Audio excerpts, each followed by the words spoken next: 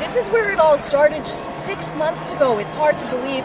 It was a new season, a new team, a new manager, and now we're just moments away from sending the Sox off on their victory parade.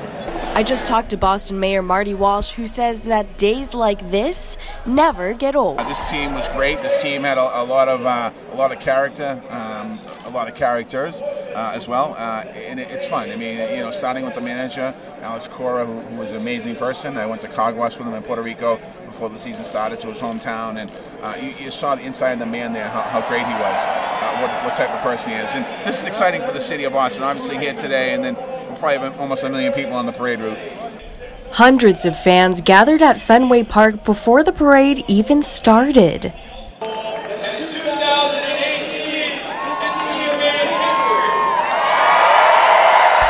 To see former and current Red Sox players. And, of course, the champs themselves, showing off that shiny new trophy. And right behind me are the famous Boston duck boats. The Red Sox are already boated on the duck boats, and they're ready to take off for their 4th ever victory parade.